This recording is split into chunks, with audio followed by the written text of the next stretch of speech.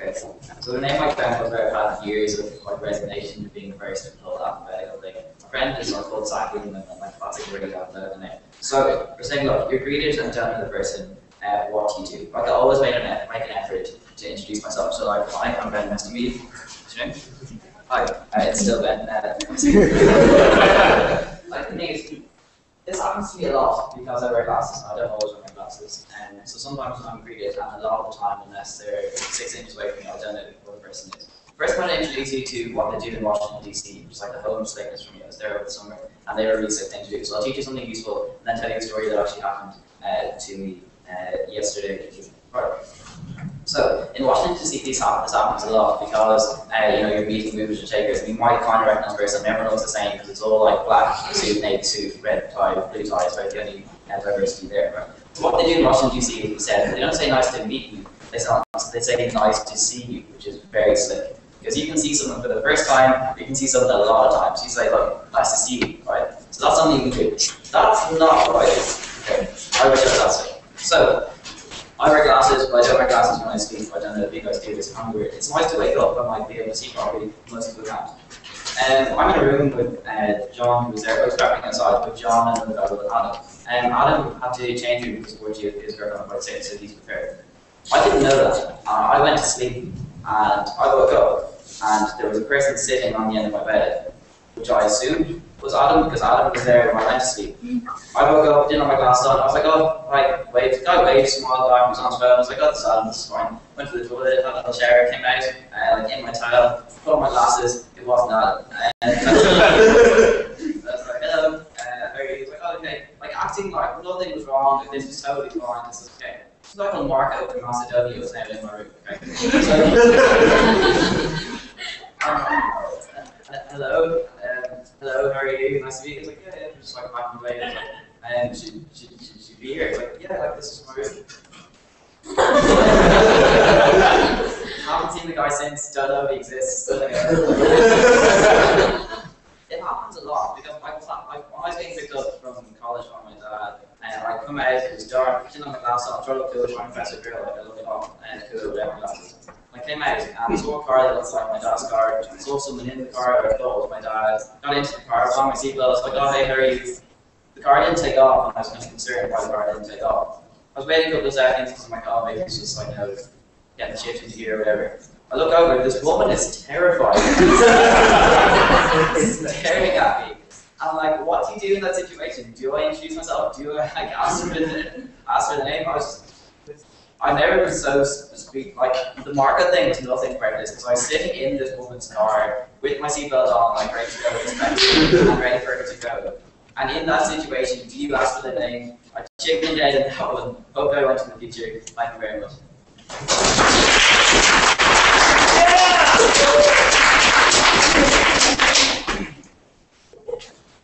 Great speech! Thank you, your friend.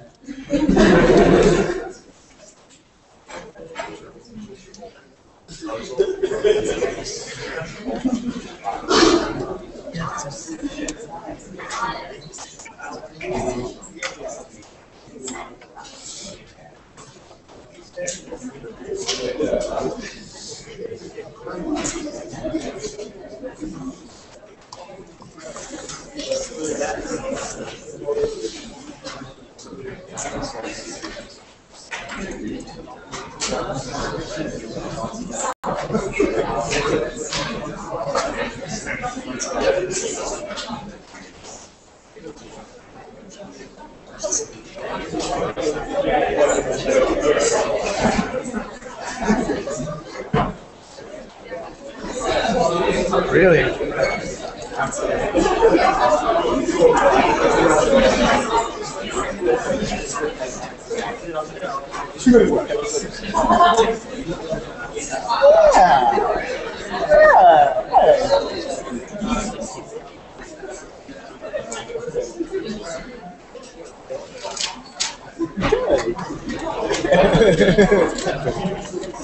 He's got the swoosh. Good morning, everyone. Star Trek versus Star Wars, which is better? And the answer is obvious. Like, even though Star Trek probably stories, better writing, better characters, and a better developed universe. Star Wars is obviously better. So why is it? Well, it's sorry. Usually, it's hiding. The thing is, like, Star Wars is better because it provides a smoke screen for nerds. Because like anytime, like in almost any context, you tell someone though, like, oh, like they ask you, like, what do you like doing this? Like, I want like Star Trek. Like, watch them look as if like a dick and just grown out of your head. Because being a Trekkie, like, is essentially makes yourself into a pariah. That's essentially what nerds have been for all time. But Star Wars has given us something to benefit everyone, to benefit nerd culture universally. Because it is something nerdy, something sci-fi that everyone can like, and that pretty much everyone does like. It's given us something that has allowed nerds, like myself, to actually be able to access a popular culture and make them think that we're slightly less weird than we actually are.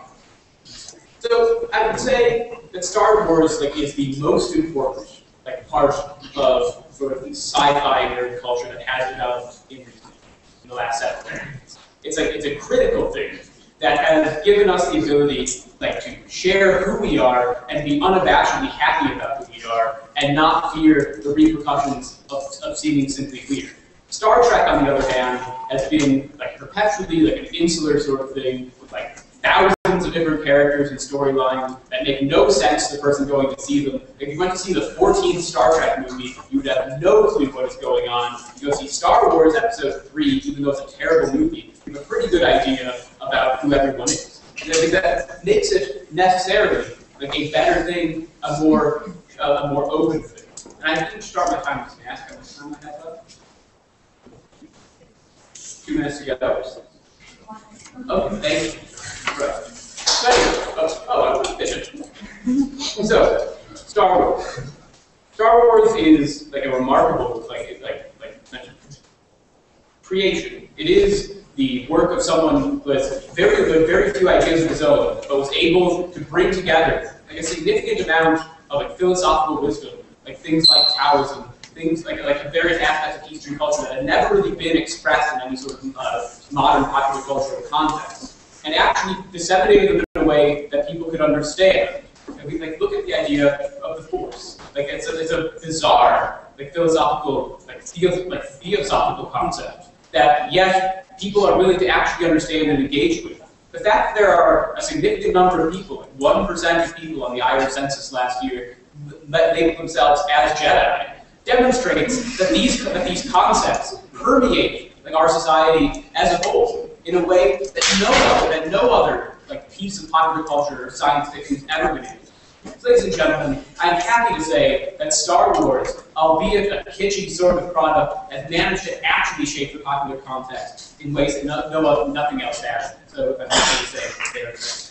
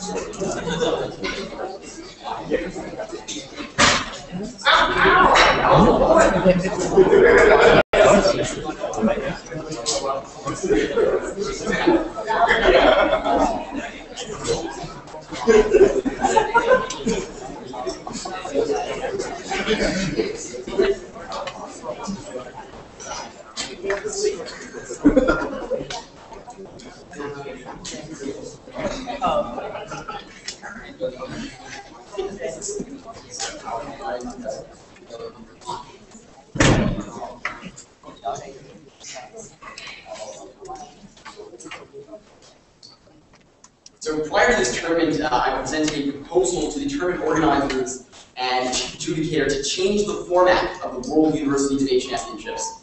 My suggestion was regrettably rejected. However, I would ask you to afford me the opportunity to present my proposal and embrace my dissent. I believe that the format of the World University Debate Championships should be changed from British parliamentary style to Gangnam style. My comment relates to Margaret Thatcher. Quite simply, I believe that Margaret Thatcher's British style is outdated. So how does Gangnam style differ from British parliamentary style? All rounds will be recorded, and the winner will be determined based on who gets the most YouTube views. You will eliminate the antiquated POI stance, where a debater holds their wig with one hand and shows they're not holding a weapon with the other. Of course, in my style, we're going to be switching and signaling the POI Gangnam Style. Now, from here on in, Madam Speaker will be addressed as Sexy Lady. According to Psy, the South Korean singer of this hit single, the point of Gangnam Style is to dress classy. Consequently, style points will be awarded on the basis of fashion style, as opposed to speaking style. Now on to role fulfillment. So opening government, or opening government, is responsible for defining the terms of the song for those who need its translation. Opening opposition, instead of offering clash, would be expected to carry out some serious grinding with the government team. And I'm talking substantial engagement, not supervision. The extension speaker's role would be to offer a remix of the front half. So I move to Gangnam Style debate. There is no better way to profile the popularity of the World University Debate Championships than by switching styles. You know, Gangnam Style has already been added to the Collins Dictionary as one of the phrases of the year. Ban Ki-moon has said the Gangnam Style is a force for world peace. The British Prime Minister David Cameron conceded the superiority of the Gangnam Style when he himself attempted the song's signature dance moves. Now, as debaters, we strive for perfect communication. When you use a South Korean Samsung, you'll experience a cellular sensation. UK Virgin Mobile, be prepared for golf calls. As debaters, we also like to take the moral high ground. The British have let us down on this front. Princess Kate's front was exposed in France, and Prince Harry in Vegas. The naked truth is that it's time to abandon the British style. Now, my proposal to change the format of the World University Debate Championships may have been rejected. I may have been a dissenting voice today, but if you help me embrace this dissent, then maybe in World 2014, we will be debating Gangnam Style, all the while recognizing that the song doesn't say much, but it sounds great, and that encapsulates what the debaters do best.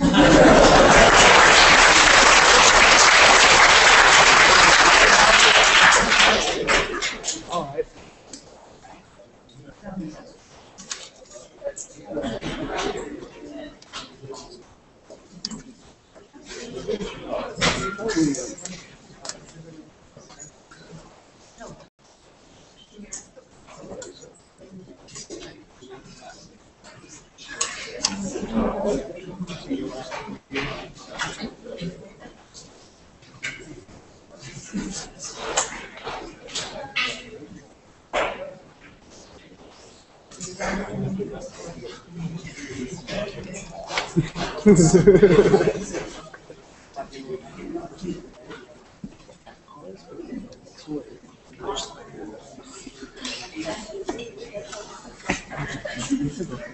Okay, so my name is Alex. I'm from the University of Otago, and my topic is essentially when you have a really hot co-worker, do you go there or do you not go there? And like, I'm a law student and a lawyer, and that thing probably going to run a little bit through the specs I'm going to give. But the first immediate thought I have being a lawyer is, well, everything kind of depends on the scenario. Because I mean, firstly, it's going to depend on the job that you do. Like, if you're in the porn industry, you probably don't have much choice whether or not to go there. And hopefully, that means that there's going to be plenty of outcome of what you do as a consequence of that. It's a bit different when you're like a lawyer and a law student. Because usually, if you go there and you have like a really attractive co-worker, you're probably going to be nothing crazy, because the job of a lawyer essentially involves being pedantic to make a living. Like, we're essentially like glorified grammar Nazis. So everybody thinks that, like, here's every word, thinks about everything, you know, according to like the layers of meaning that it can possibly take on. So if you go there with a co-worker, they'll probably, one, fall in love with you, and then secondly, you get into this terrible relationship where you have to try and like explain away every single meaning of every possible word to that person. The reason why I know this so deeply is because this actually happened to me last year when I was an intern at a law firm, and me and a fellow intern actually had a little bit of a thing, and it didn't turn out so well. Basically, we got into a disagreement, and she ended up telling me that I had the emotional intelligence of a 10-year-old. I hope it's not actually true. How long did I get there? I have 2 minutes left. I've spoken for 1 minute and I've finished everything off my page. Okay, what's the disaster? That's the extent of the story of that. So I'm actually going to stop now because I'm not going to bore you with any more stories. Basically, my final lesson, I guess, from the speech is that, like, think about the job that you're in, think about the person that you're with, and, you know, maybe it'll work out, maybe it won't. But my biggest recommendation, I think, is that if you are in the porn industry, definitely go there. Go there again and again, whether you have a choice or not. Thank you.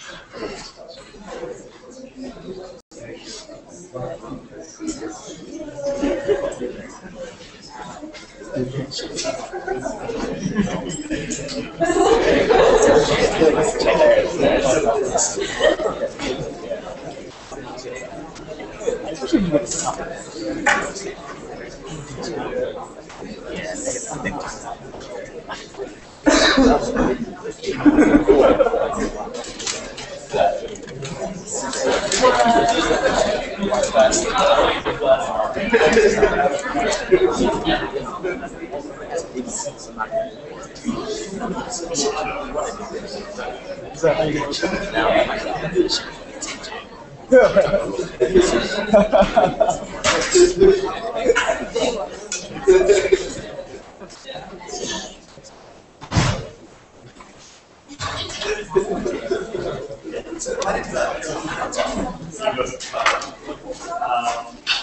I'll talk about whether fish should be Harry Potter or Twilight.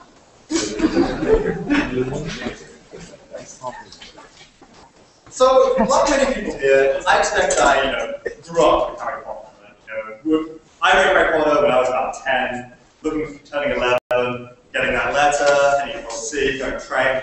Didn't turn out, alas. Which I guess is an important childhood lesson, really, about life and disappointment.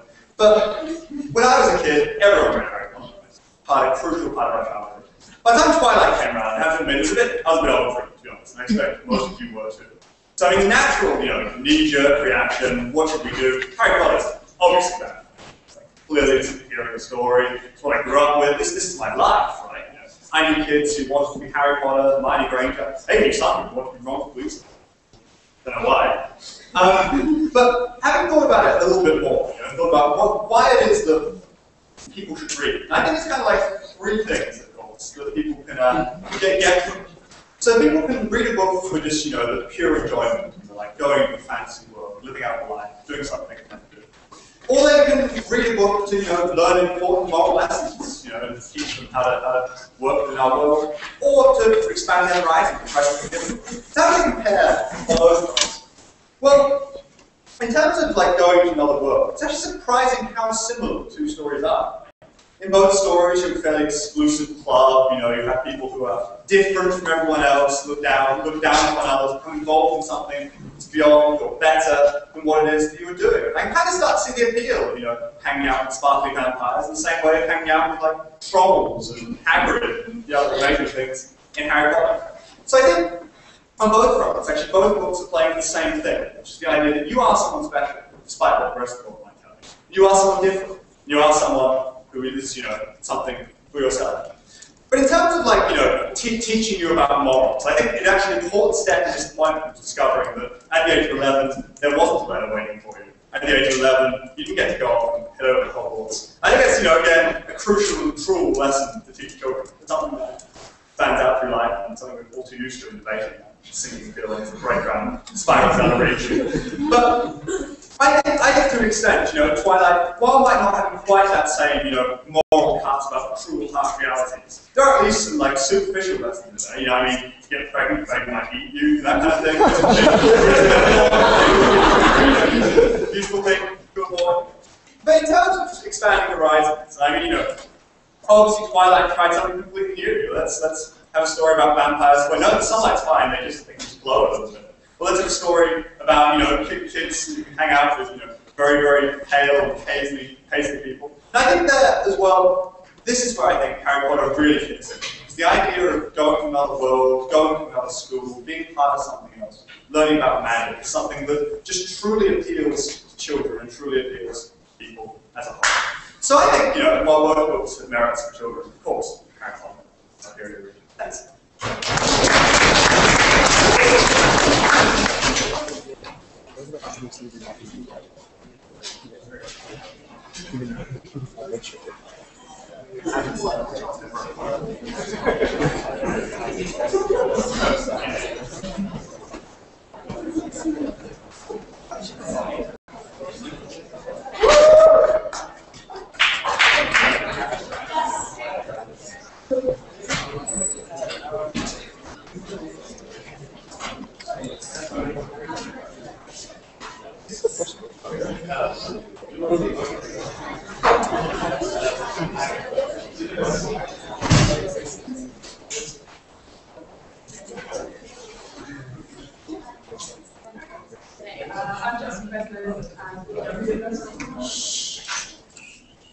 Okay, my topic sentence is live yesterday or tomorrow. I received this, I sat outside, I think with it, and I realised, the kind of overarching theme of this whole thing is embrace dissent, which basically means I can say fuck the question and say whatever I like.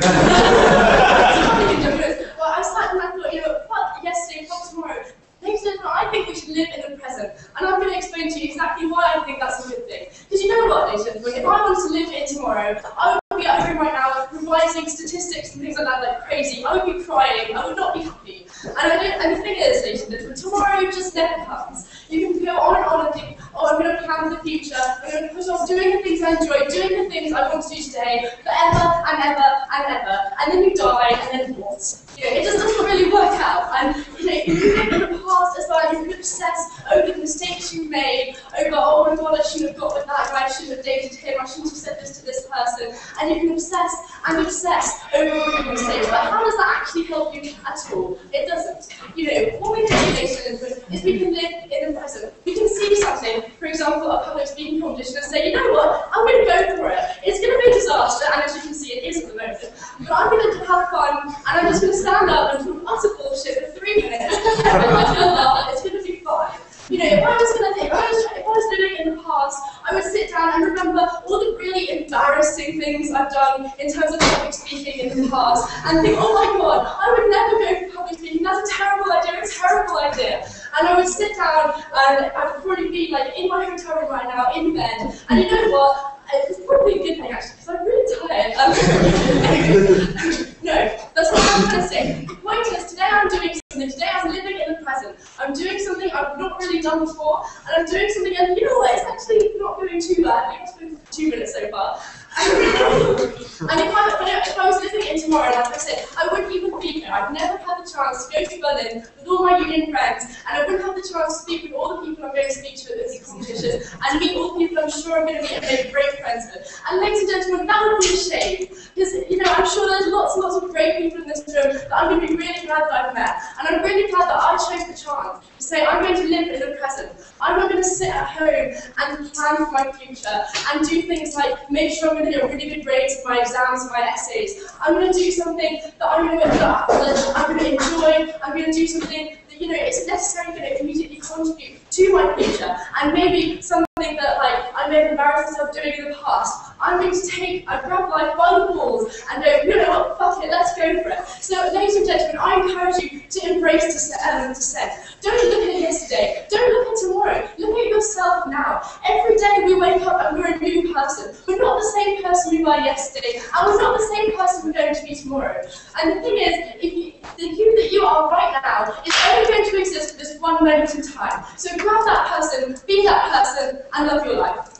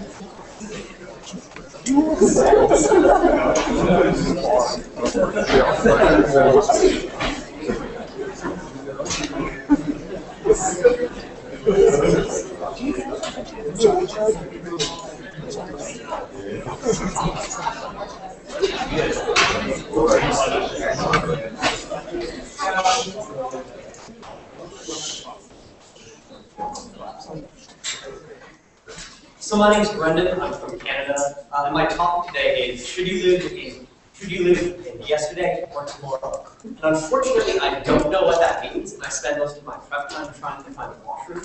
So I can't really speak to exactly what that means, but I can tell you that right now it's today, and that we are in Germany. And like most of you, before coming here, I was operating with like the arrogance of a modern tourist and didn't learn any German.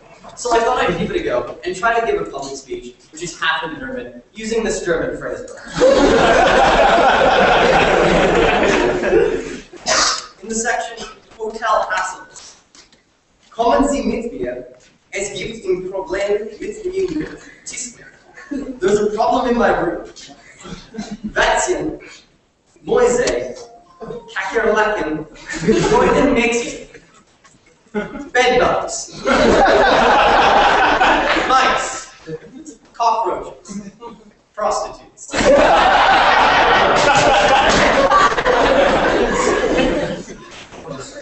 Under eating. Is es besser als McDonald's? Is it better than McDonald's? Nicht mit Augen. Nothing with eyeballs. Ich esse nur Insekten. I eat only insects.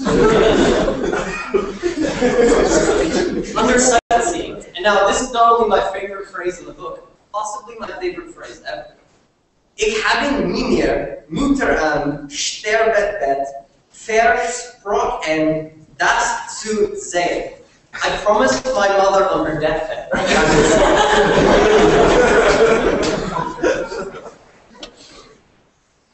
Help for women. Ich bin verheiratet. Ich bin lesbisch. Ich habe ihn stecken. Sie sind mir lästig. Belästigt mich. Fassen Sie mich nicht an. I'm married. I'm a lesbian. I have a contagious disease. You are bothering me. He is bothering me. Don't touch me. Sie sind eklig. Hör auf mir nachzulaufen. You're disgusting. Stop following me.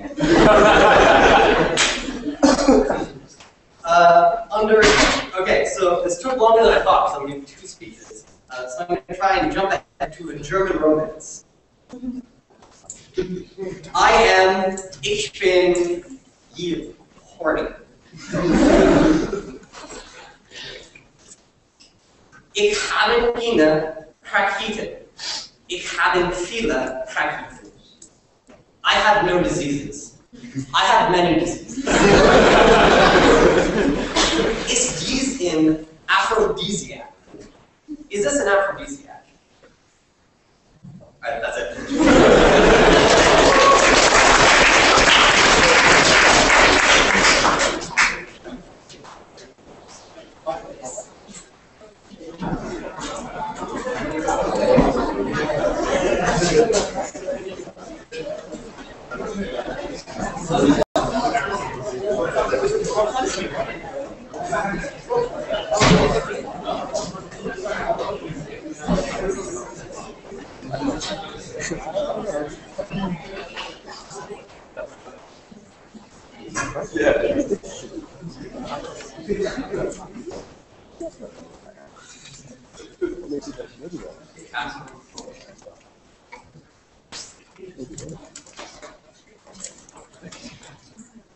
Sorry, can you say your name, please?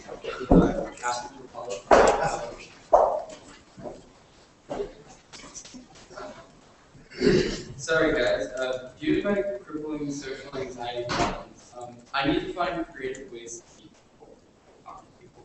So what I decided to do is I'm going to pretend that we're having small talk, and I'm going to pretend that you're asking me questions about my trip and such, and I'm going to answer. Yeah, my flight was okay. I had no problems with flight attendants, and I enjoyed the meal. Oh, you have problems with your flight? That's really interesting. Please tell me.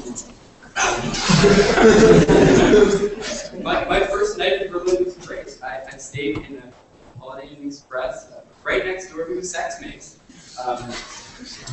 That's a really personal question.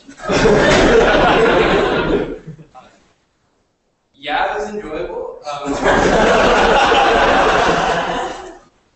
But the hotel room I'm staying at is quite nice. There's actually a window right from the bedroom.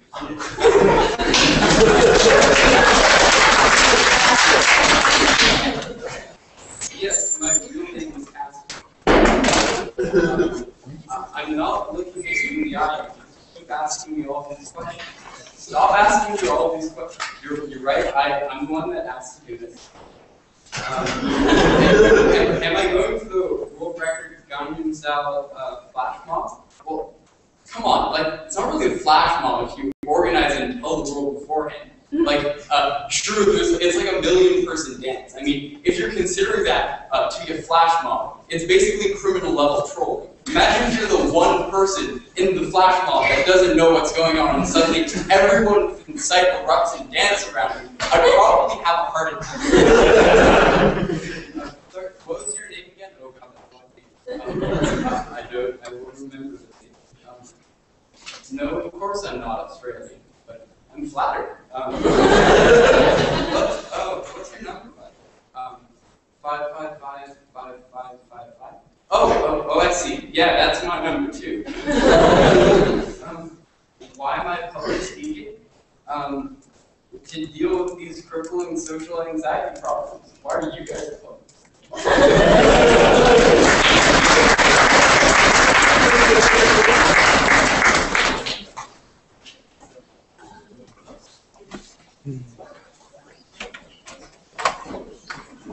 What?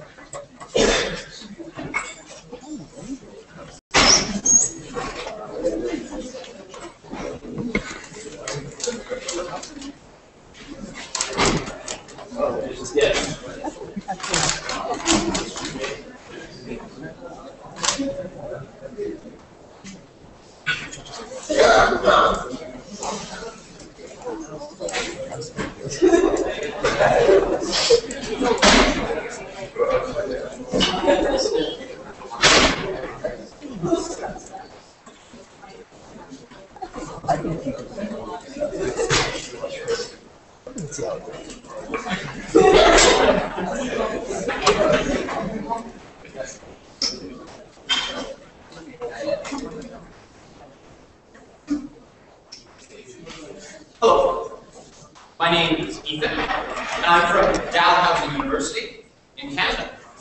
As you prompted with the topic sentence, Batman or Superman? Who is the better superhero? Now, coming into this speech, I had two plans. One was to change the words to the song A Whole New World from Disney's movie Aladdin to A Whole New World and sing a song with it. And while that might please the ears of some, more likely than not, it would just infuriate you with my bad singing. So I have decided on a different tack, which is to answer the question that is presented to me in front of me. Batman or Superman? Who is the better superhero?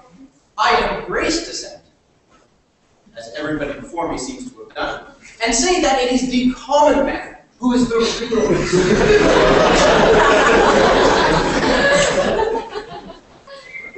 I wrote. The common man is quite content to live a life he calls his own, from infancy to fully grown. His hope and joy does not relent. In any case, we live our lives one day at a time, even in this turgid grind, we do our best to embrace dissent. And even when the mountains fall, the sky rises, the winds blow, we know in our hearts that we must go and be prudent and pay our rent and require consent and pay every cent unless you've spent it all and embrace dissent. I hope my speech was not awful and was at least a little bit decent. And with that pun, I think, wait, how much time do I have left? 12 parsecs? Star Wars joke, sorry. Alright, I'm not going to spare you any more pain. Wait. The other way around. Thank you very much.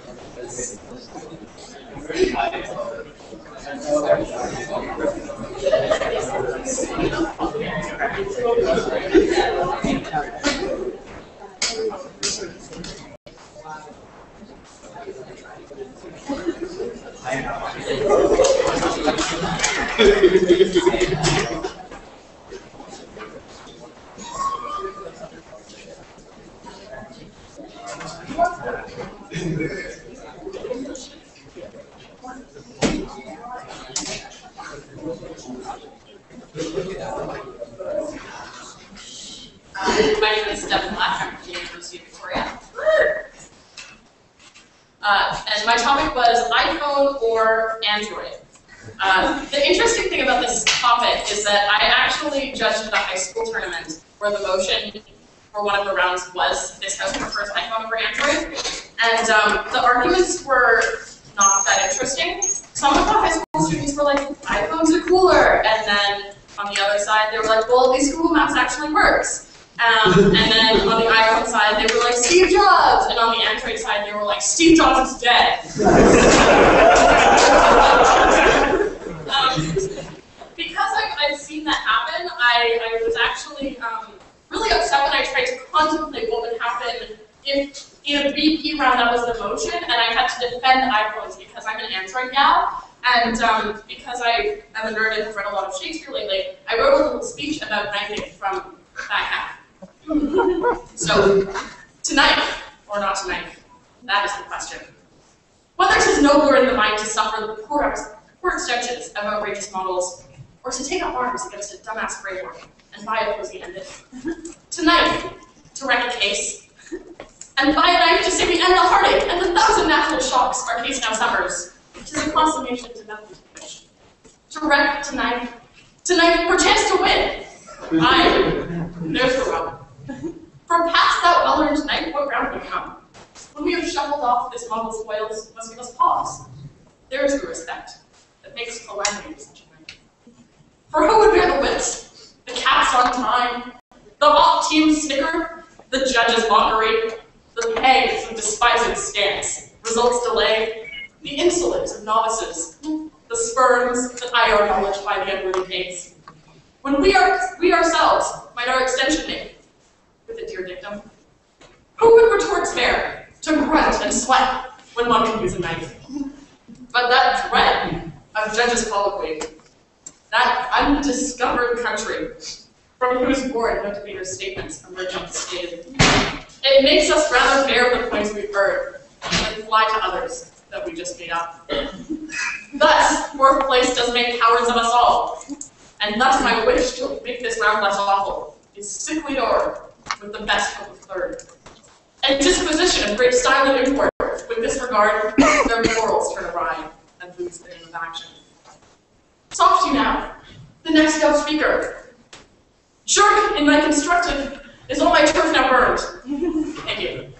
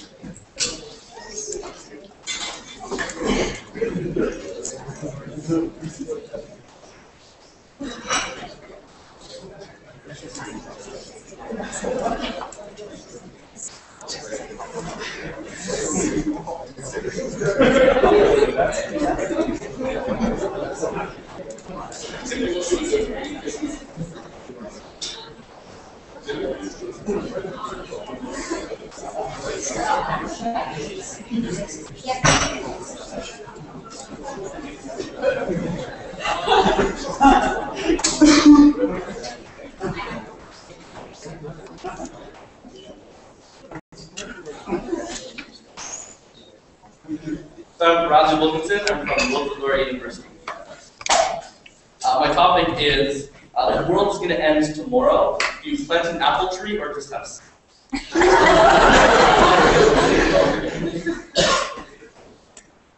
So, predictably, I choose dissent, right? So, I think that planting an apple tree, something that's really long-term payoff, right? You get apples forever.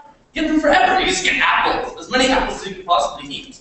Well, one, the world ends tomorrow. Apples don't grow overnight. It takes a long time. You ever seen one of those apple orchards?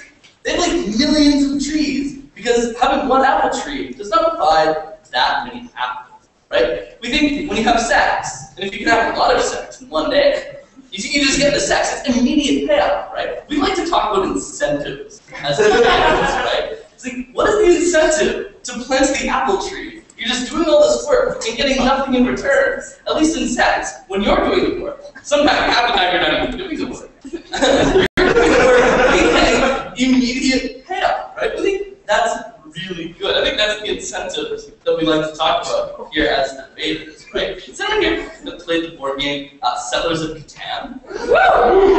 So, it's like when you're sitting on like 3 victory points. You've absolutely been shut out of this game, and someone's at 9, you're like, man, I really want to build a road. This road isn't going to get you the longest road in hard. It's not going to win you the game. It's like, I really just want to build a fucking stuff, right? Because maybe it'll help me eventually in the future. But your opponent's going to win next turn. It's useless for you to just build this road. You might as well just give up and have sex, right? I mean, when you're trying to come from behind, I mean, in sex, it's not very bad. But when the world's ending, it's not very good. But when you try to come behind, it's no use, right? Which is only there's very much use, right? I mean, and plus, in our consumer society, why don't you just buy a fucking apple, right? Just buy apples. They're like 10 cents a piece, right? I mean, apple trees are really, really expensive. Like, even if you get like, a seed, it's really expensive. But even then, like, you're gonna have to wait forever for this tree to grow and then produce apples. It takes like 10 years to grow an apple. Right? I mean, like, sex is free. And if you're not good at getting sex for free, sex is like 90 euros down the street. So, it's the choice of planting an apple tree and spending all that time, putting time and effort into planting an apple tree, or to just have sex. We think it is much better that you just have the fucking sex. Thank you.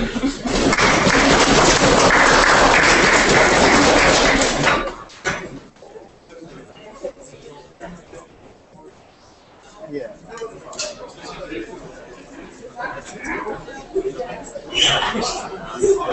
Come on.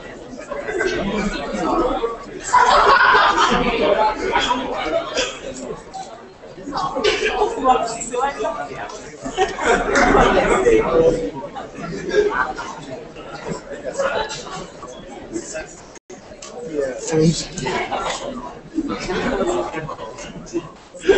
Hi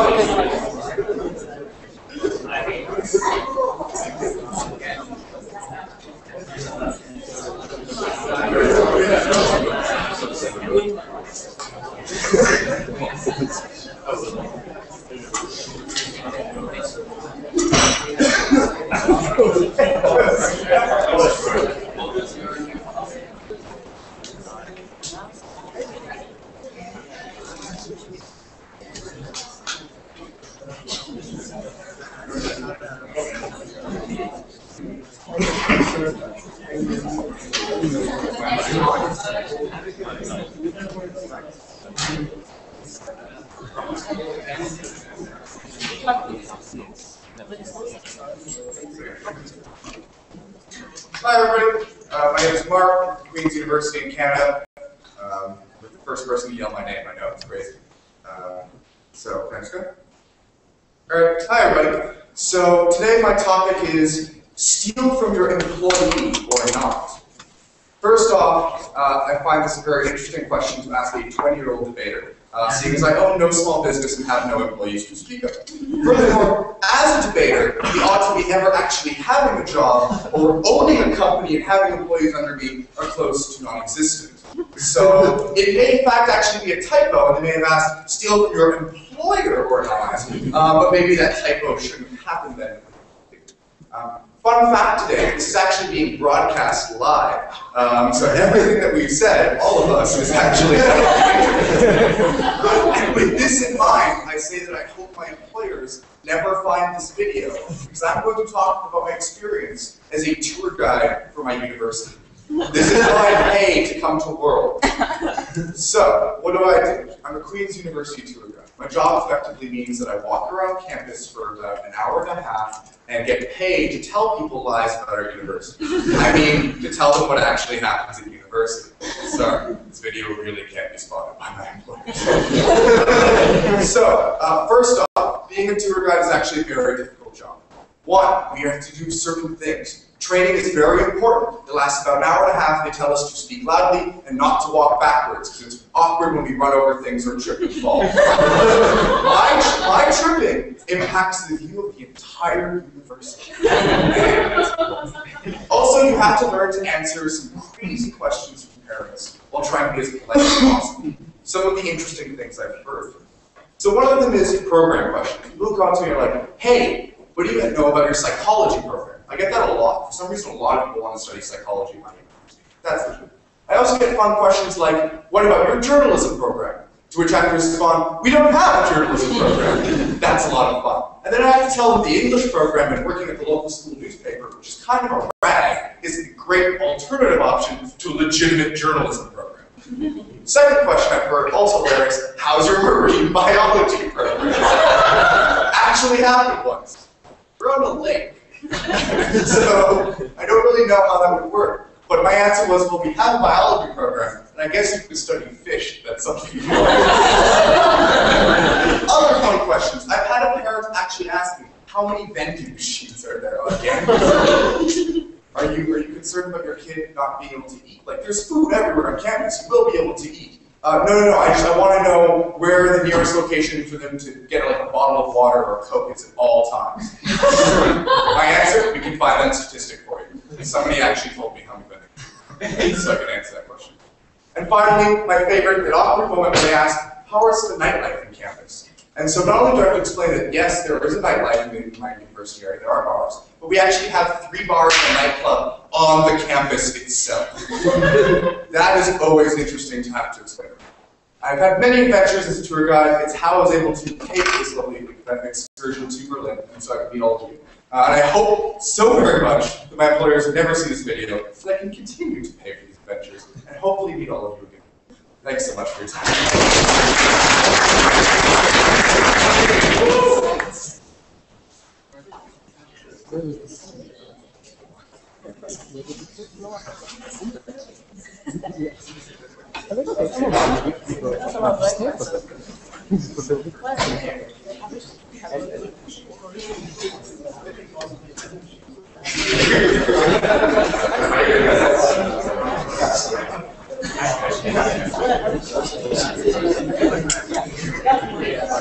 Yeah. If you can make a joke, just.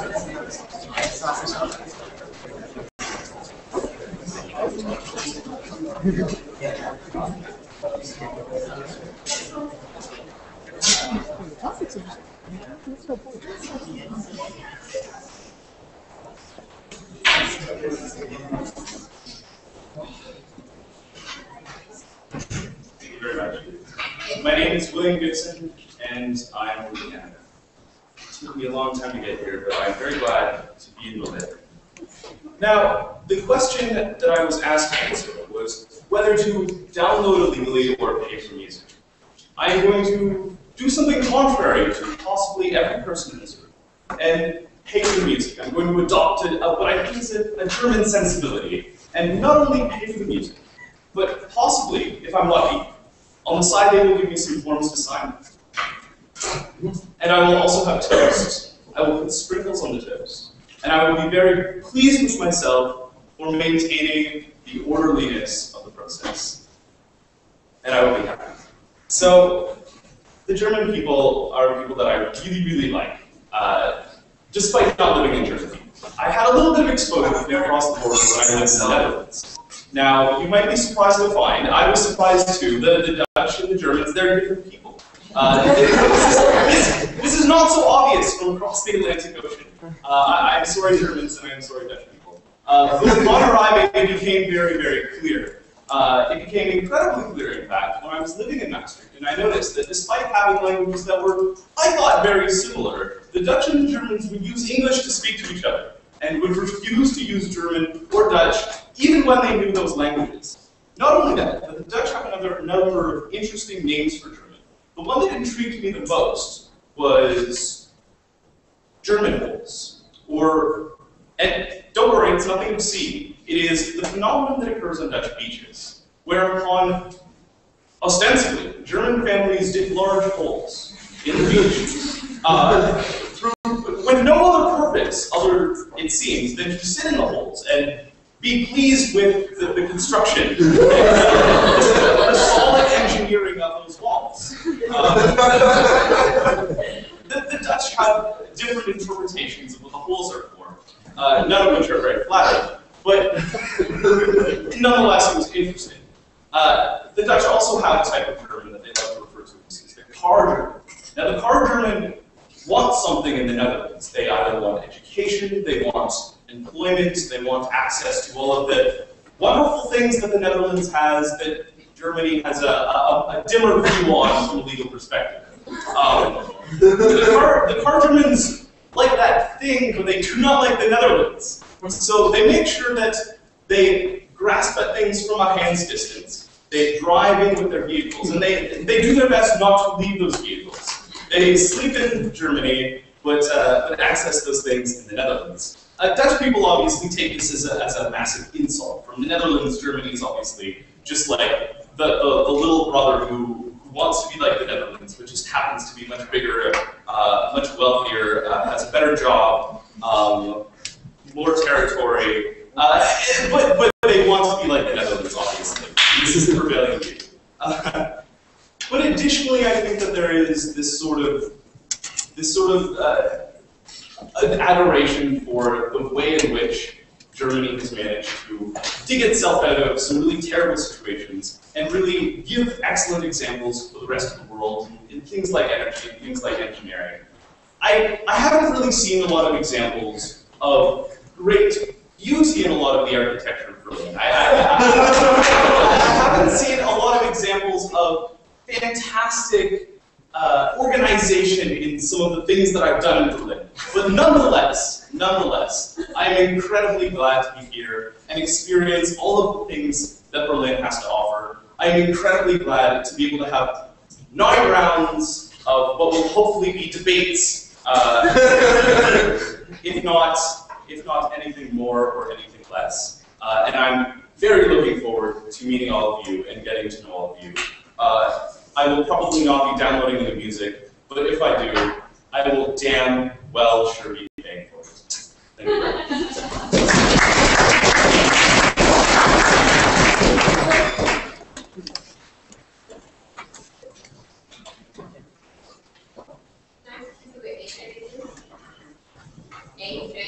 That's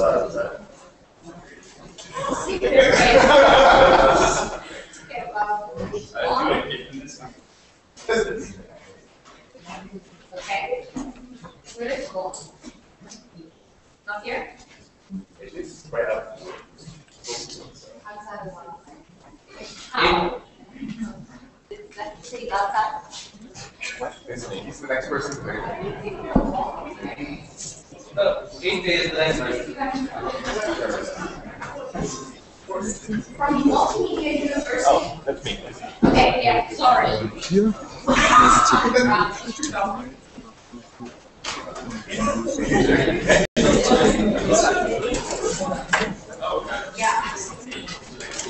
Have you guys watching? Are you guys in a French order? Yes. He's in your own class.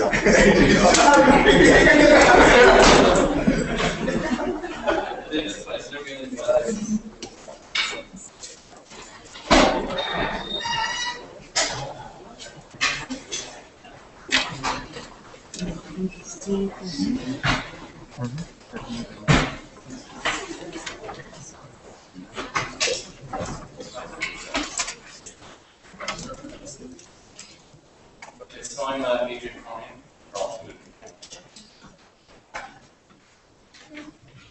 Cool. So yeah, the topic I got was climate's going to change, oil's running out, really having kids. So Canada laughed, which can so just how like having children is. I have some younger cousins that babysat, I've done my face. So I like kids, so I really don't worry too much about the climate, mostly because Canada is really cold. I got here and a lot of people were wearing jackets. I was able to walk around in this yesterday, so I'm okay with the climate getting a bit warmer. I'm okay with my children living in that. But I actually really like children because I can't sing, I can't improv, I can't do poetry that well, which is apparently actually a really good strategy in public speaking. But I can tell some stories. So I have some stories that I'm going to tell you, mostly because this is an audience of people who haven't heard them a bunch of times, and I hope you can appreciate them. I took a quick poll of people outside who actually came to join and hear this story. The first story I'll tell you is stolen pants. The salespeople will giggle and clap, and I'll move on. So at a debate tournament once, I got very, very drunk. Not an uncommon occurrence. When I went back to my hotel, I stumbled around, I embarrassed myself, I'd done the usual thing. But I thought I'd finished the night. I thought I'd done everything. So I went back into my room, got in my pajamas, went to bed. In the morning, the true adventure started because in the bed next to me, two of my friends had arrived.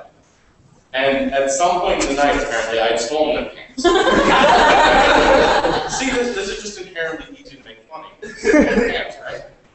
So, at some point, after they went to bed, taking off their pants, putting on their pajamas, I had snuck out of my bed, went to find these pants, and put them in another area of the room, which of course no one remembered because I was too drunk to remember taking these pants, and they were curious and scared to confront me because I was, drunkenly stealing their pants.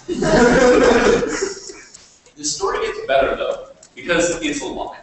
I was given this impression that I was a dangerous, hallucinating alcoholic by my friends for 6 months. I only recently found out, earlier this year I believe, that no, I don't black out. No, I don't do things when I'm sleeping. I just have friends who think it's funny to give you the impression that you have a drinking problem. They maintained this for a year on quote. We didn't think you'd believe it. Here's the thing, they're correct. I didn't believe it for the first week. I didn't believe it for the first month. But after that, I truly believed it. I've heard this story many, many times before. You are finally getting the version where I admitted it was a lie. I have more stories. I didn't actually expect this one to take so long. But if any of you would like to hear some of them, maybe get me to finals, maybe just come talk to me later. Have an excellent day.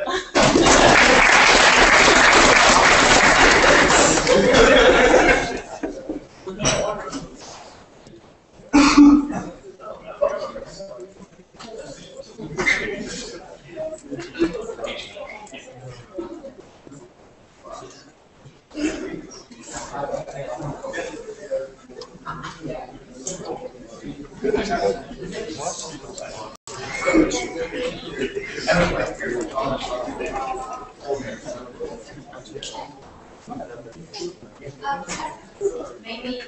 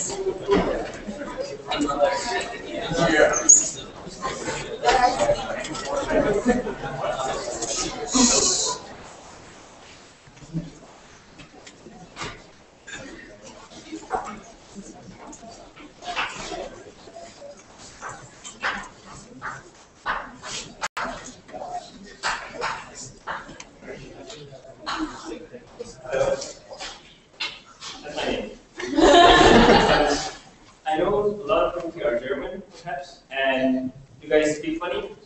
But from your point of view, I speak funny, so I would say my name is Afan. I don't know if you guys would understand. So what's my topic for today? My topic for today is, as Noah, would you take the dinosaurs in your ark? First of all, I didn't know what an ark was, so I went outside and ran around and asked people, what is an ark? It was like a spell ark. It's ARCH. So I didn't know what arch was. Then I went out and I boat, right? So, I've never been in a boat. But I have been in a boat. I was in Burma, 2007, 2011. Burma happens to be a country that is almost the least developed after North Korea, perhaps. And we had a democracy last year, blah, blah, blah, right? So I was in a boat once. We went to the largest natural lake in the world. I think it's called Indian Lake. So I know what a boat looks like. And now I'm going to talk about, I'm going to answer the question, right? I'm going to answer the question, and I'm going to talk about the reasons and how and why. Okay, so the answer is, hell yes, I will actually bring dinosaurs onto my ark. I will bring it along with me. Now why? First of all, dinosaurs are cute. Okay, the word dinosaurs, right? When you see dinosaurs, you imagine cute ones, but I'm talking about baby dinosaurs. Baby dinosaurs. So you can imagine those little cute eggs, and then they hatch, and then they go on a boat, and then we can go on a boat ride. I mean, that's much cooler than bringing your girlfriend, boyfriend. Hey, I got a pony for you, England. Dinosaur. And she happens to be in Malaysia right now, she has exams and everything, so I would actually do an arc and bring it off. Okay, now I'm going to go into where we went and how. Because this topic took me by surprise, and I didn't know what arc was, I was running around. I'm going to go where, when, and why. So where would I dinosaurs? I would bring them to the land where there's the most brave people on earth. Okay, bravest people on earth, which is here in Germany. They have the best military ones, and they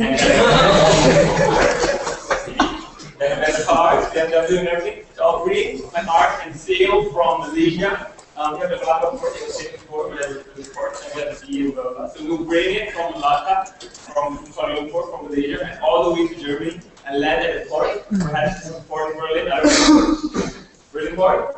Now bring the dinosaur, and I will time it so that the eggs will hatch on the port, at the port, so that even when we arrive, I can show you all the cute German girls are here. Okay, so that's the where, right? The when. When would I do it? Oh yes, weird. Right? It's like the coolest weird impression you can give to anyone. Dinosaur. And you can't even buy dinosaurs. Alright, so how would I design my arm? Because arms or boats are not meant for dinosaurs. Right? So I would just design them in the shape of a dinosaur. So they would fit exactly and have more space to move and everything. Alright. I'm sorry if you've been bored, but I just want to say that dinosaurs are cool, and especially the cute ones. They're almost as cute as German girls. Almost. And oh yes, thank you. I would enjoy that so much. Thank you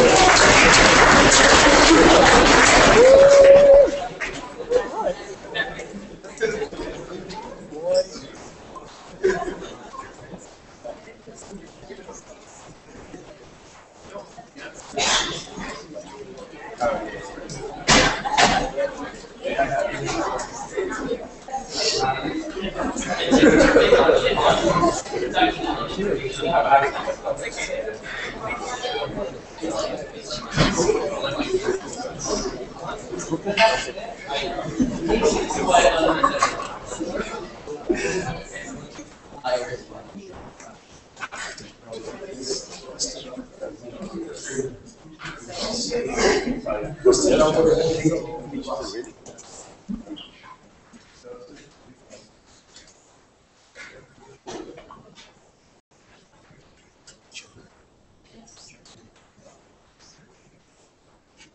Attention all nations, I stand before you to provide a motion of joint revitalization.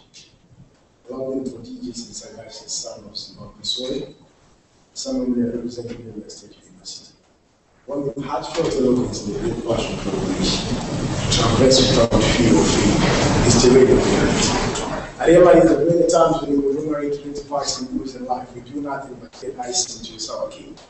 It's become part of our human nature to lie up to the extent of believing in our own life. Ladies and gentlemen, there are some simple things to do in life that if you do, you're human. A human being is and must be human. It's human like any other human being in the human context. What am I saying, ladies and gentlemen? Just stand up for that old lady in the bus. Who knows? Maybe she's a relative. Never. Just stand up for this. A simple thing as energetic as I am, if it is to be, I just have to stand up for that old lady in the bus. Now, don't stand up for that old lady in the bus. And what the development is done, ladies and gentlemen. What am I saying at this moment is that as human beings, you have to understand that for us to develop or to move on in life, there are some simple things you have to do. I'm done. You're not. But what is it? We do complement each other. We just understand that as a human being, I have to understand it. Like, at times, you can just appreciate who you are and appreciate who I am. We move forward, ladies and gentlemen. I appreciate that this old lady is old and I'm still young. And I just stand up. And don't stand up for that lady. And then what happens, ladies and gentlemen? You never know. Therefore, what am I saying? Oh, sorry. I hear a voice mumbling and stuff on the wrong back. I'm told if it is to be that we as human beings we appreciate each other, then it is up to me. It is up to me if it is to be that I'll actually feel that you are my brother and you are my sister and you can't move on. It is up to me if it is to be that I understand that there is an old lady in the bus and I have to stand out for that old lady and that old lady will have someone to sit. Then we move on. I'm from Africa. I'm typical of this. That someday Africa will become the highest continent ever. If it is to be, it is not up to the United Nations Commission of Science and Technology, but the literally me and you that I had to appreciate it, that yes, indeed, I may be backward somehow, but I have to fly to Berlin to attend these roles that I'm here with you, that I am learning. If it is to be, then it is up to me that I understand that yes, there is an old lady down there, but I have to stand up for that old lady. It is not because it is supposed to be, or because it is the next expected preceding step that when an old lady steps into the bus, you have to stand up. But since it is to be, it is up to one who is a mind who can actually depict that this person is old. Ladies and gentlemen, I've been mumbling for a couple of seconds here. Others are still wondering, why is he actually saying? It is not because it is supposed to be, or it is the next expected preceding step. But since it is to be, then it is up to me that I'll raise my hands. I thank you.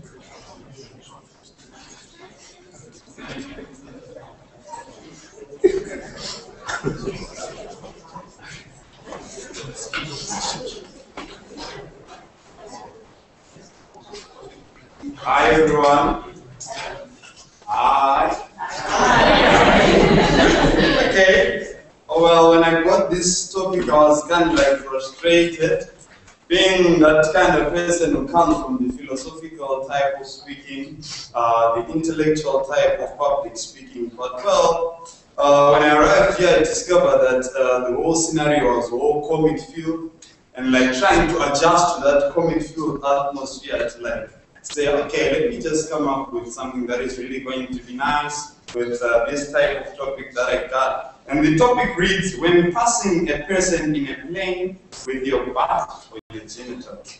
But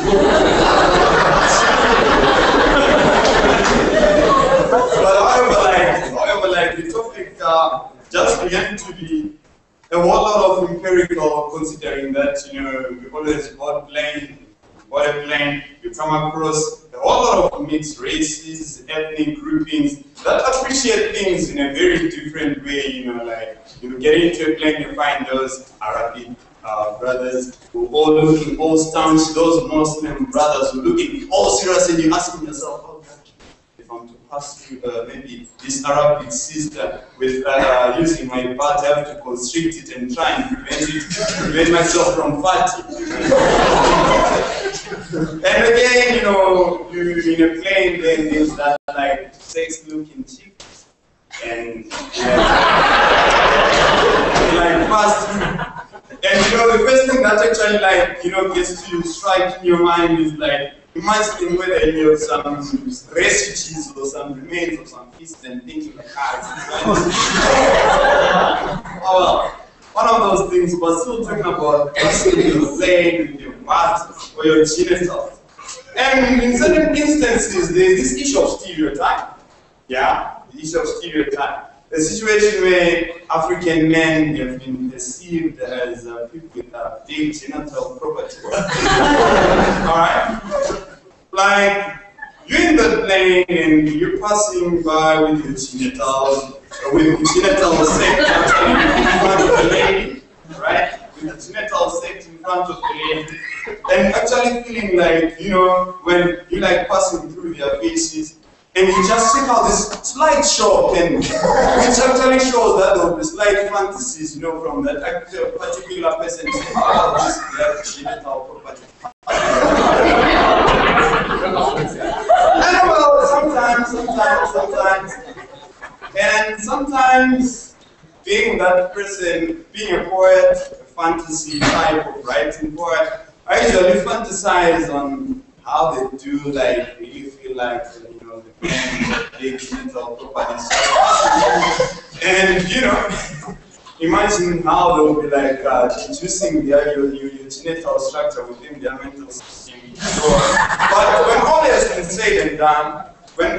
said and done, you know, I truly believe that people have actually built so much insecurities about themselves that, you know, at times you get to feel insecure about yourself simply because you're amongst a certain grouping, and you get to think of what they would get to think about you. So that on its own shows our bankruptcy in as much as, you know, embracing dissent is concerned. So what I really advise you is that, you know, you should always be confident in yourself and never have those imaginations that take out the sense of embracement, dissent, and security.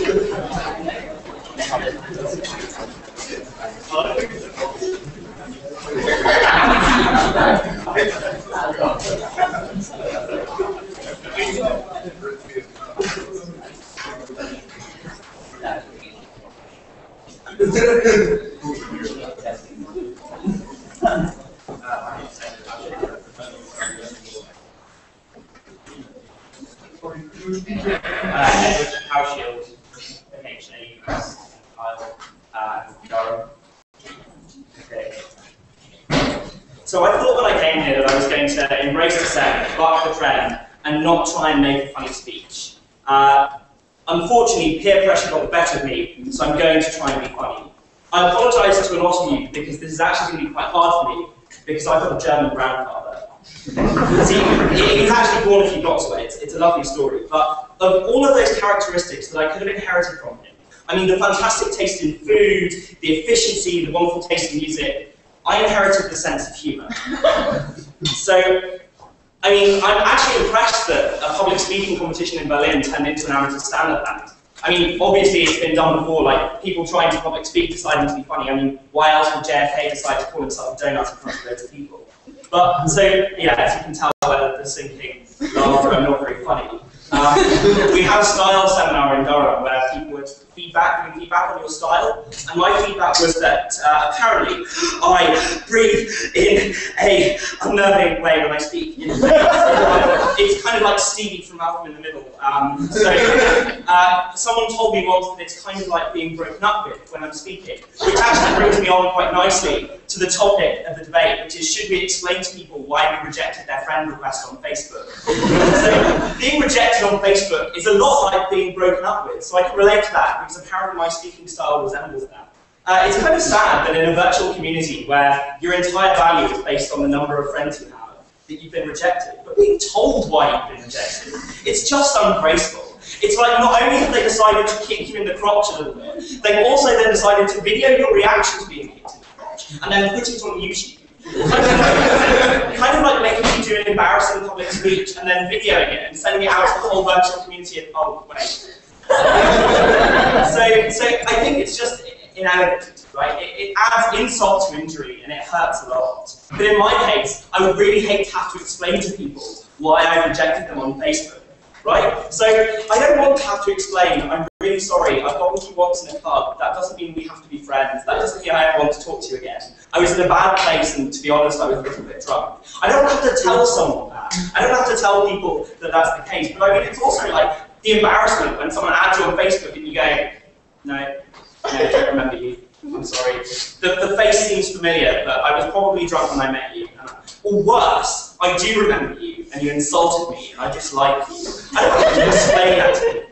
I think it does add insult to injury. It makes people feel unnecessarily upset that not only have they not got that little bit of extra self-worth of that one more person who wants to be friends with them, but then they're also being told why. It's like being told, no, it actually is you. That's why I'm breaking up with them. It's not me, it's you. It's entirely right? And trust me, that hurts. I've had that talk before. No, really, it's you. So thank you everyone for listening. I've only lasted for 3 minutes, but that's usual for me. So.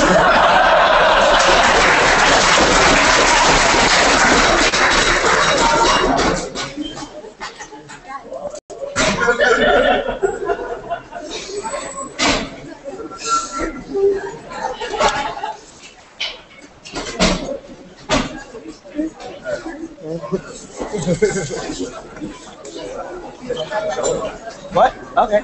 Yeah, sure. Cool. Good. Yeah.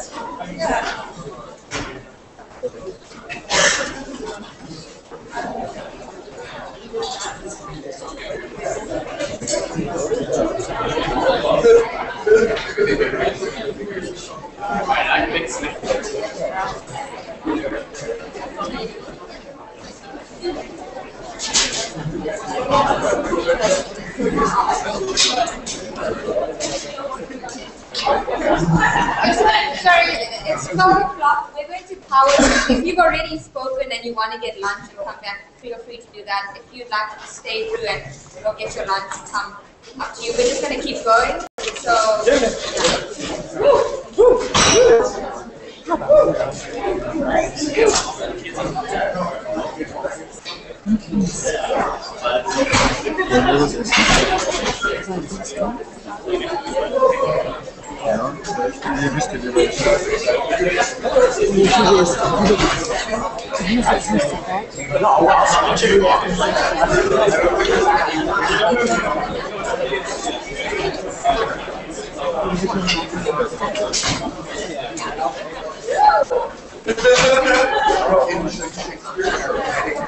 Do you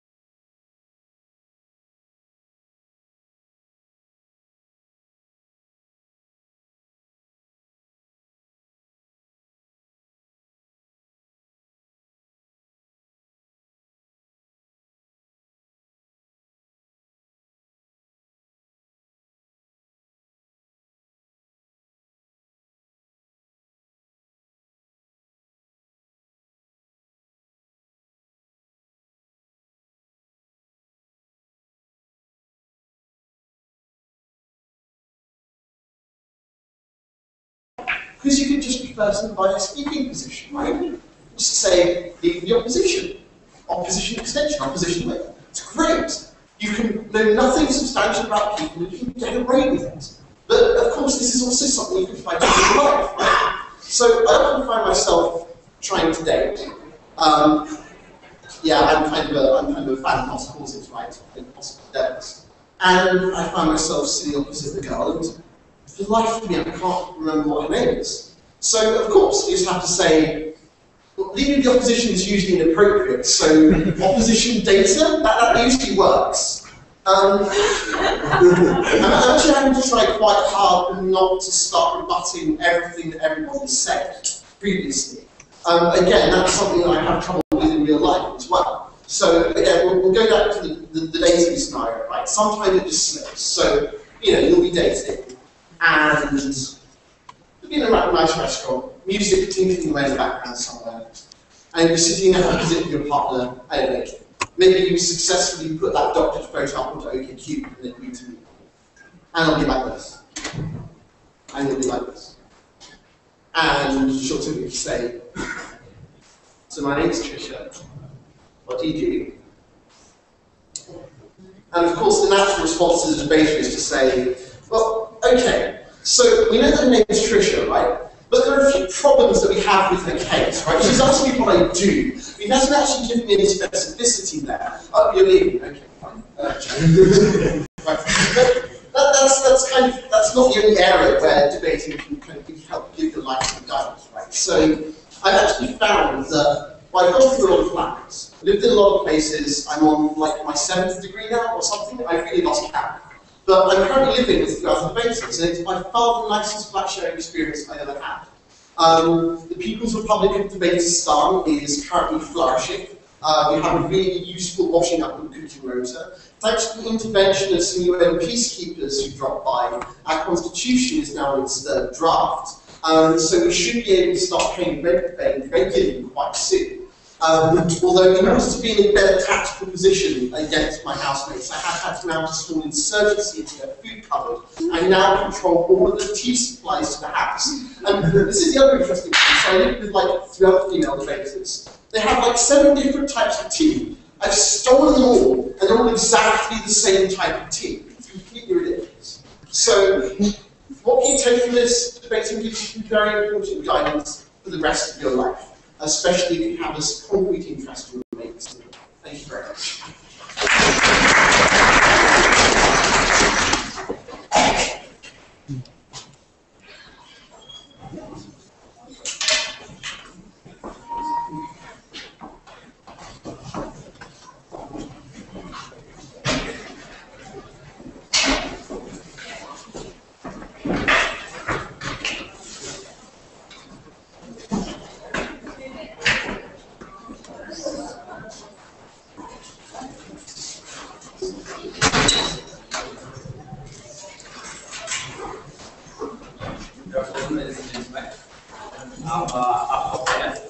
From the University of Challenge.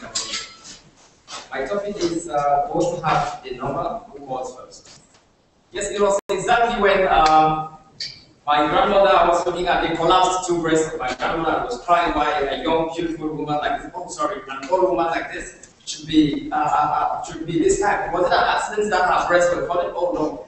I thought again my grandfather was urinating in the court, but I thought I should accept them the way they are, like she was accepting lessons. But before then, the text became message. Oh, you won the world university debating scholarship in Norway. Oh, I thought like I should call. Father said no, I should call. I should father. Said, well, you are an idiot. You can't call. And I thought I hate calling people who keep on telling me, pardon, because they don't understand. But I think it was quite interesting when I got onto the plane. I'm like, wow, why should this distance give me a scholarship? I should have called out this to tell them I was going out to commit suicide. So things keep on going up, and I see people getting smaller and smaller. Oh, I should have called at least, maybe not to find that.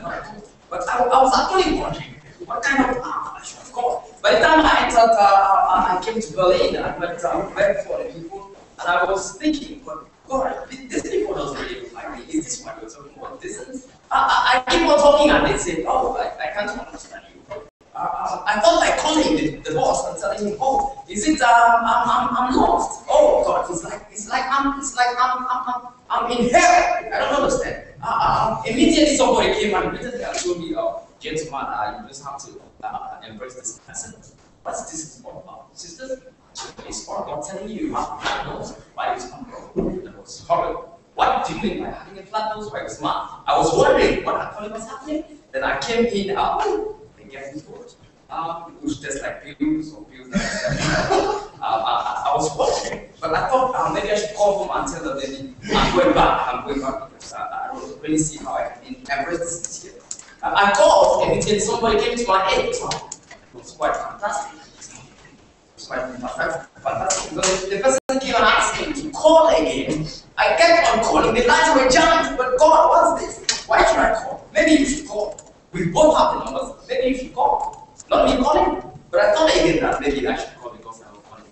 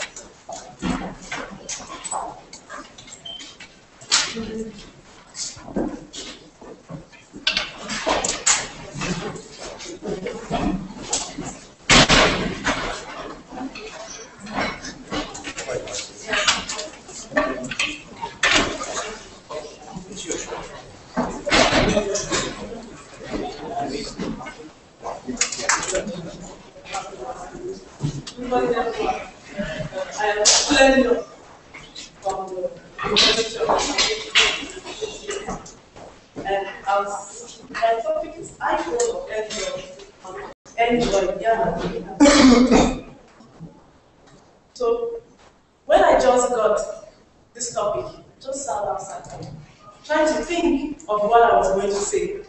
But ladies and gentlemen, I stifled the laugh, for I thought of my grandmother. I asked her these questions some time ago, and she just shook her head. She kept on shaking. She spoke in the mother tongue. Well, Mike, how dare you ask me such things when my children can't get food to eat? How does it matter? Is it an iPhone or an Android? And we don't have a bed to sleep in. And we don't have water to drink. You move from the mountains to the hills, getting water. And you come from the cities with your hair and your shoes and your phone you keep manipulating and you dare ask iPhone or Android, and daughter, you are crazy. And so I looked at my grandmother and wondered, why are you so native? God, why don't these people just break free from their rigidity? But she just churned her food and blew the fire. Hush, she said. It's nonsense, she screamed. iPhone, Android. What difference does it make? What difference does it make when I can call people who won't respond? Who will ask me, Mama, how are you doing? But won't send me money. But who will come and spend on my funeral? iPhone or Android, you can send her a lot. If you want, you can send the most complicated of phones. You could actually package them and send to my grandmother. She will trust it and have fire and blow to the flames. iPhone, Android, I really like that. And then I will show up in the university and say, hey, I'm fine. I could at least make the whole thing more comfortable because I can get things and vibe at the most remote places of my country. But I wish it would be the same for my grandmother. Yeah, now found actually behind the house, behind this curtain, on this mountain, with no connection, with no internet service. Whether it is nice or it is better, iPhone or Android, my grandmother doesn't care. Like,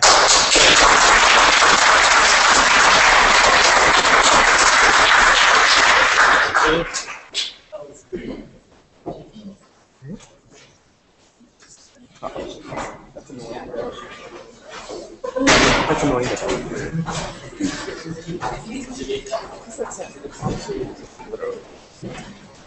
annoying.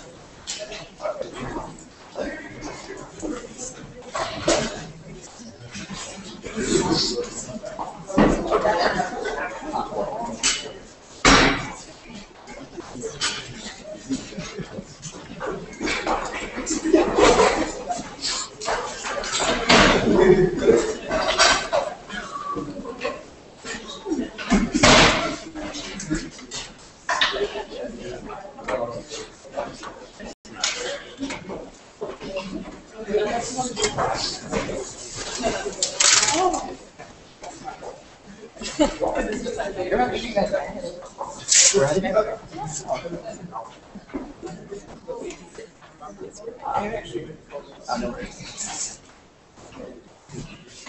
hello everyone, I'm Maurice Samuels. I'm from the University of Technology Jamaica.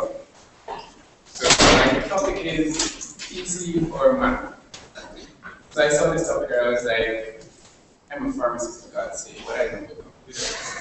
And so I thought, okay, personal computer, Mac, like, okay. For God's sake, I just use the thing. I really don't know which is better. I just use a computer, my laptop, I use it. That's just it. I really don't care. I just, yes, I did IT, Excel, I just did it. I really don't have a computer. I just use whatever I get. But, you know, one thing I can say, they both embrace the fact, at least they facilitate it. You know, Facebook, Twitter, at least these are things that we use to embrace dissent. So as far as PC and Mac are concerned, I don't have a preference. I don't really have an opinion on this, which is better. What I can tell you is that they help me. If I were to be dissenting, they would be helpful. To be honest, I would like to say that, you know, at least when I'm in Jamaica, I can speak to somebody and I meet one of you guys and I'll add you on Facebook and I'll probably say, what's up? And you're like, I'm good. Or you say, what's up? And you try to say, yeah, man. But instead you say, yeah, man. Because y'all think it's yeah, man. But for God's sake, it's yeah, man and not yeah, man. Like y'all say when you actually hear someone from Jamaica say, oh, yeah, man. It's not a greeting, it's just, you just say, wow, wow. She's like, how are you? Which is, I'm like, you good? Like, are you good? I say, yeah, man. I'm yeah, man. It's actually annoying. Say, yeah, man. Don't say, yeah, man. Yeah, we don't really pronounce words. We just say, yeah, man. Or I don't say my mother, I say, my mother. Which is like, my mother. So in terms of if I come to meet anyone of you and I'm using a PC or a Mac, I'm speaking to you on Facebook, Twitter, for God's sake, please don't say yeah man. Say yeah man.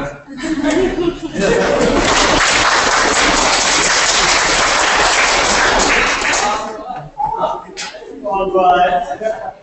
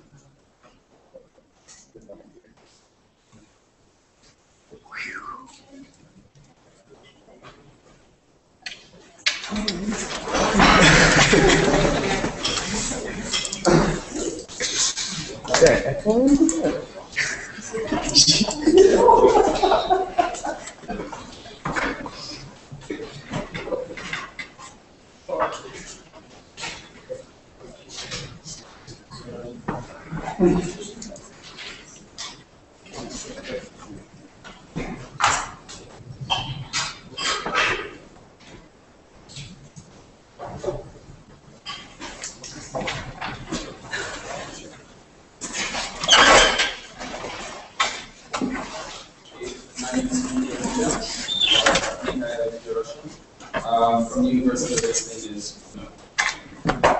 And the topic, you are busy, and in hindsight, you put back down.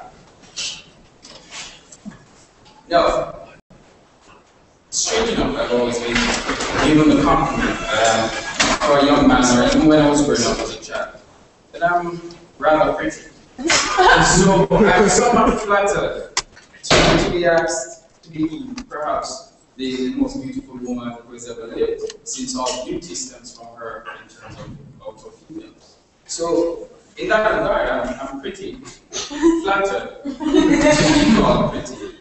But this is more of a philosophical question. Everyone says that hindsight is 2020. And considering all that has happened since that very beginning, would I really choose to, put that, to believe in God's word or to obey what He has said? And really and truly, when I consider everything that has happened within society and the development of the human race, would I really provide the apple? And strangely enough, no. Well, I find it unfathomable, and I find it unconscious that we lost the intent to speak of a lot of words, so unconscionable. Have we really put the blame of the entire world on a single person, on a single human? Have we really decided that in all the innate wrongs in human beings, that we put the blame on one single woman that for generations has been permeated throughout society? Have we really, ladies and gentlemen, decided that Eve, as a single individual, is to be wronged or credited with all the wrongs of society? And truly and really and truly, if I am to be Eve, I would adamantly protest. I would eat every single goddamn apple on that tree. I would chop down that tree. I would build a house, live in it, eating apples. I definitely do not agree with this on principle. I do not nuance this debate to be basically that women are at fault, or any one single individual is at fault. I believe, ladies and gentlemen, that the status quo should be challenged. That women should not be put in this state of wrong. That feminism is right to the extent that women are equal. That Adam had a choice. Well, I don't know if he really had a choice in this instance. But the question here, ladies and gentlemen, I think that the Christianity and the whole construct that it currently perpetuates is wrong. And that is why, even though Jamaica is a Christian nation, I don't subscribe to the Christian views. I don't believe in a God that preaches love, but yet we engage in war for His name. So, ladies and gentlemen, would I eat the apple? Yes. Would I plant that apple and eat another apple off of another tree? Even though the world may end soon. Or should have ended. The fact is, ladies and gentlemen, I really do not agree with this notion of putting blame on any single individual or any sex. I think that we all have choices, yes. We all do wrong, yes. But pointing fingers, blaming individuals is not the way to resolve those problems. And the problem is, ladies and gentlemen, that women are being the ones who are put in that behavior to be the ones who are.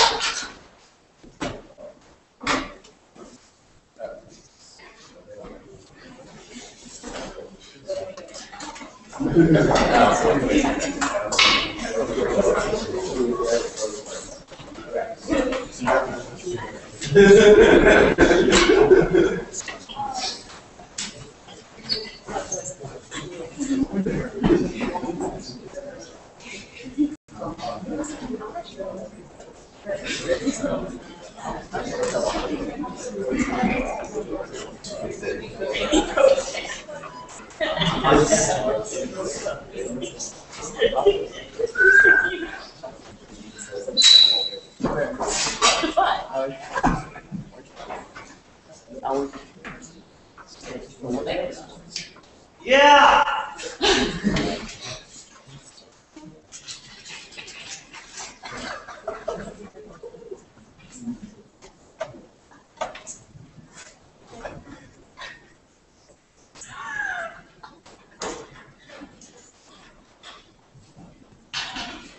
Okay. Good afternoon, everyone. My name is Christian Thomas, and I am from the University of Technology, Jamaica. Yes, I said Jamaica. No, I do not have weed. No, I cannot run at all. And no, Bob Marley is not my great-grandfather. So, I am being told that I have to public speak for 3 minutes. And really, really, I feel like I'm being held ostrich, as my friend would say. You know, I really feel so dramatized being up here, trying to figure out what exactly I'm going to say for the next couple of minutes. Yeah. So they said the theme is that we should embrace dissent, and this is like a really crazy dissent. We're just trying to be comedians, which I'm not.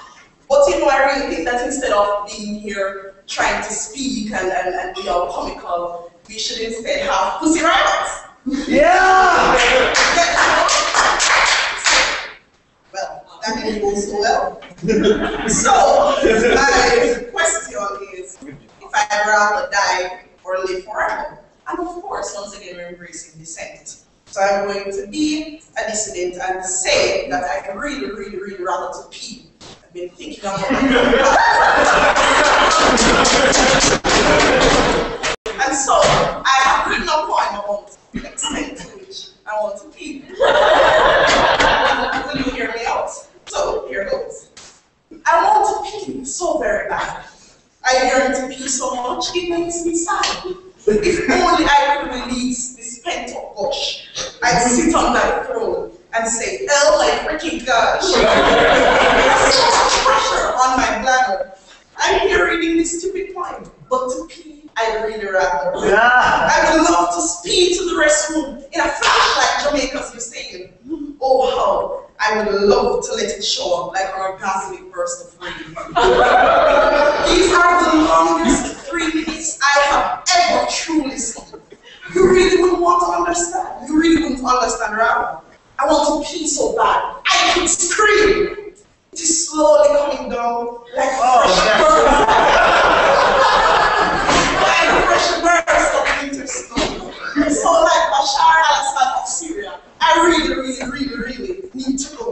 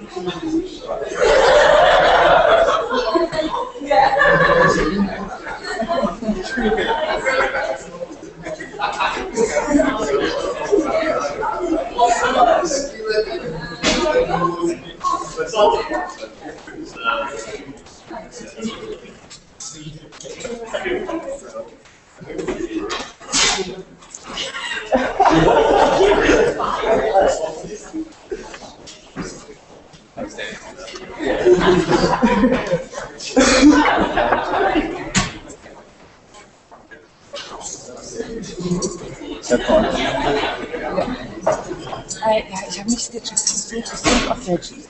Was machen? Du isst aber trotzdem nichts.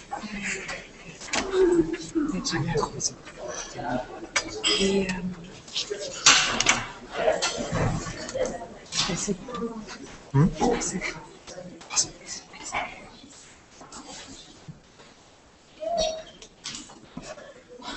Ladies and gentlemen, we're here today to embrace dissent, and the real thing we are talking about today is if you have to say thank you after sex or not. And I think that sex is something between two people with the goal to please each other. And after you are pleased, what is better than to hear thank you or to say thank you to someone, show a little bit of affection and gratefulness to that other person, that you are really enjoying it and that you are convinced by the fact that that people is doing something for you. Why is it not normal today? Why are we asking ourselves these questions? Because in our society, it isn't normal anymore that you stand up for someone in the bus, or that you give your place up in a line in the supermarket for the person with less groceries. No, we are becoming harsh, we have become rude, we don't are nice to each other. So if someone is nice to you, you don't even know to respond. You don't even know how to react to that. And I think in a relationship where sex occurs, you should show your partner that you know how to live a relationship. You know how to be in a relationship. And yet, you don't always have to say thank you, but it might be kind of rude after you had 2 hours of great sex and you say thank you. That might not be the real deal, but you should show your appreciation about the fact that that person is pleasing you, is giving up his time, his energy to give you something amazing. I think in these days, we are really not realizing what sex is about.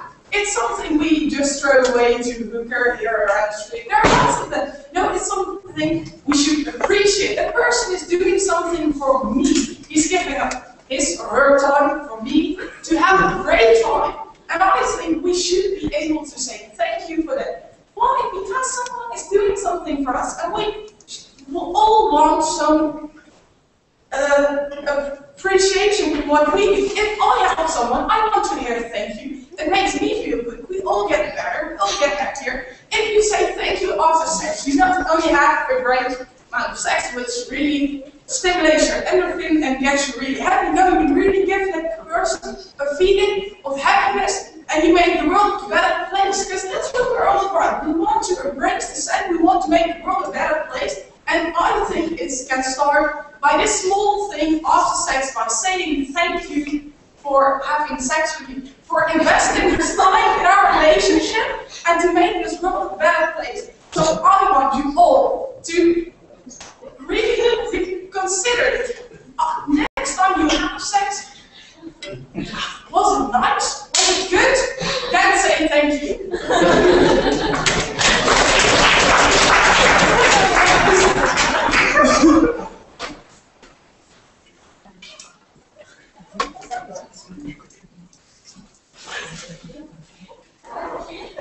Jeszcze wyglądało mi weszło.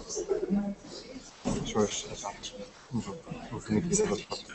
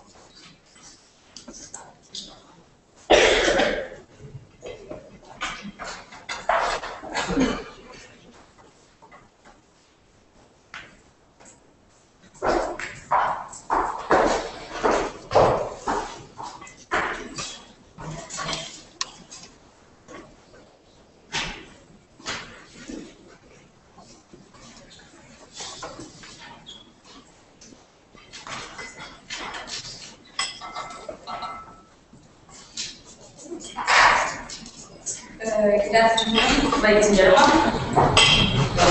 The motion that I want to talk about is if I rather prefer jogging the forest instead of fitness in the studio. Where I come from, Venezuela, especially the capital, Caracas, there is not forest to run up. There is only street.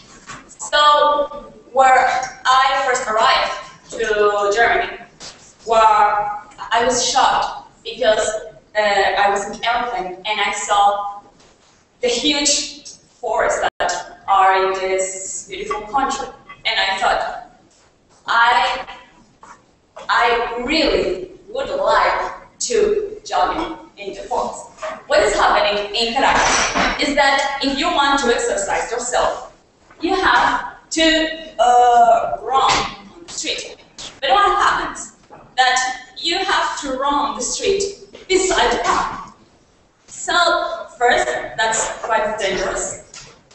And in Caracas, there is something very special that when you come to your car, you are extremely violent. So first of all, you drive like a crazy people. And second of all, if you're driving and you see a person running behind you or in front of you, you are going to get crazy and you want to get out of him. So I cannot run on the street because, well, first, it's quite dangerous. Second, the temperature is like 35 degrees, so I will be cold and sweating a lot. And second of all, something that I found very disgusting is that there are poop on the street. So you are running and suddenly you are like, oh my gosh, is this poop? Yes, it is poop because no one get it or no one cares because no one jogging on the street. So yes, I rather prefer exercise myself in a studio. And there is something very hilarious about this motion because in the instant that I arrived, a friend of mine said, right, we can jog in the big forest that you saw. And I think, what? In -1 degree, you think that I would jog in the forest? I don't think so. So I rather prefer to exercise myself in a studio and not in the street. For example, in Caracas, well, I could be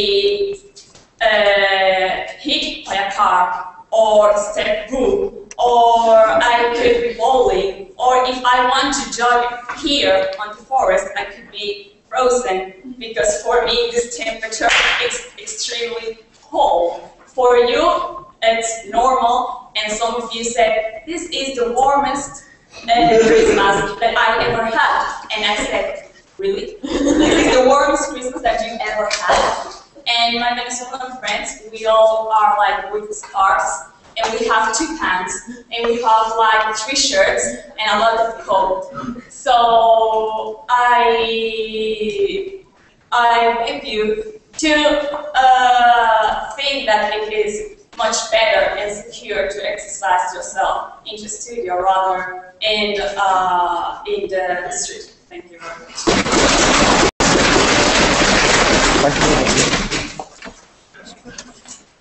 That was our 27th speaker, so we're just going to stop the first session for like 5 minutes. I think our judges want some food. And we're just going to look at the next list as well to see who's left on it and try to continue. But yeah, like 5 nope. Very